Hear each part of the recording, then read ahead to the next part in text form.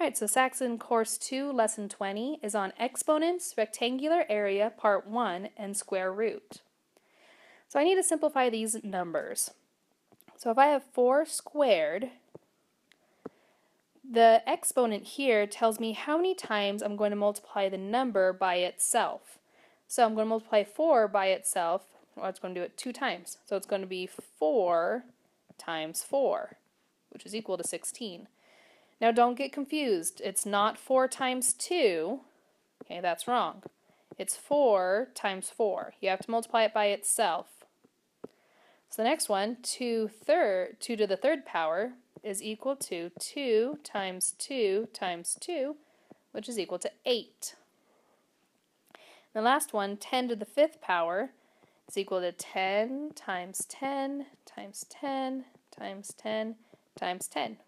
Which is 100,000. With D, we have 2/3 squared. So 2/3 squared is 2/3 times 2/3. 2 times 2 is 4. Okay. I'm going to rewrite it over here where there's more room. 2/3 times 2/3. 2 times 2 is 4, and 3 times 3 is 9. So my answer is 4/9. And here, I just wants me to simplify this problem. So 4 squared minus 2 to the third power. So you do your powers first. 4 squared minus 2 to the third power. So 4 squared is equal to 16. And I'm going to subtract 2 to the third power, which is 8. 16 minus 8 is equal to 8. Okay, this one wants me to find the missing exponent in each equation. So for A, you're trying to find the missing exponent of the product. Okay, so we need to figure out what each of these mean. So 2 to the third power times 2 to the third power. So that equals 2 third power is the same as 2 times 2 times 2. And then I'm multiplying that by another 2 to the third power times 2 to the third power. And that is equal to 2, multiplying 2 times 2 times 2. And that equals 2 to the nth power. Okay. So I need to figure out what the exponent is. And remember, the exponent tells me how many times I multiply 2 by itself. So there's 1, 2, 3, 4, 5, 6. So my answer is going to be 2 to the 6th power. 6 is my answer. Okay. On this next one, it's 2 to the 6th power divided by 2 to the 3rd power equals 2n.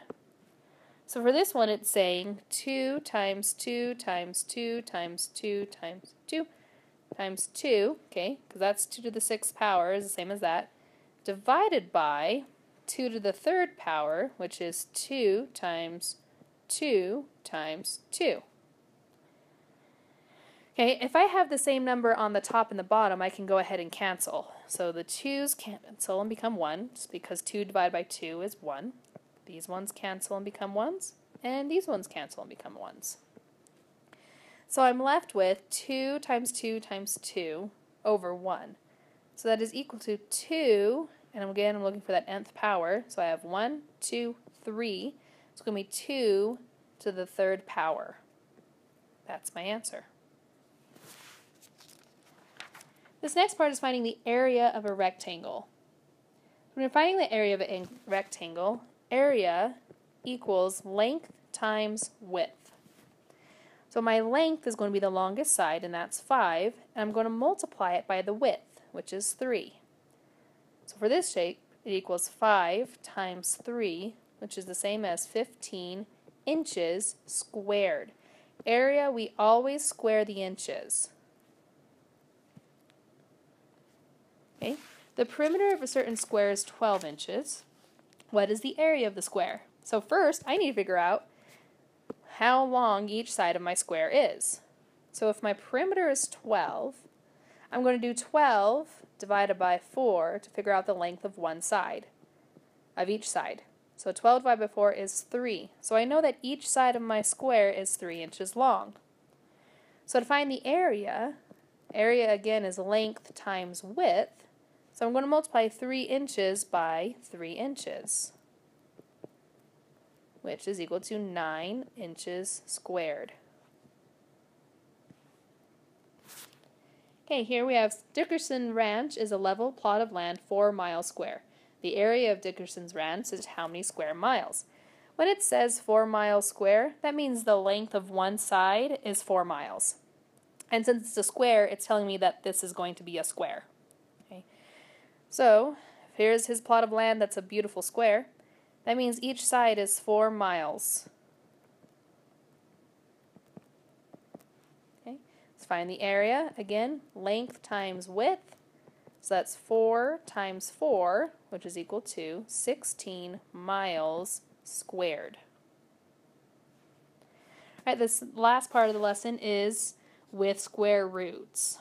Now the square root is doing the opposite of a square. So if I have the square root of 121, I'm looking for what two numbers multiply, or what number multiplies by itself to equal 121. Okay, so if I think about it, 10 times 10 is equal to 100. So I know my answer is not going to be 10. It has to be bigger. So we're going to try 11. So 11 times 11 is equal to 121. Now these two numbers have to be the same if it's a square root. Because remember, with squares, it means it's multiplying by itself. So the square root of 121 is equal to 11. To double check, you're going to do 11 squared to see if you get 121. So 11 times 11 is equal to 121. So that's correct. So my answer for that one is 11. Well, the second one, it says the square root of 8 squared. Since the square root is the inverse operation of finding a square, they cancel each other out. The square root cancels out this squared. So my answer is just going to be 8. If you're not sure, you can always do it. What it's asking for is the square root of 64, which is equal to 8. So if you have a square root and a squared in the same problem, they cancel each other out, and you're left with just the number as your answer. Okay, and that's it for this lesson.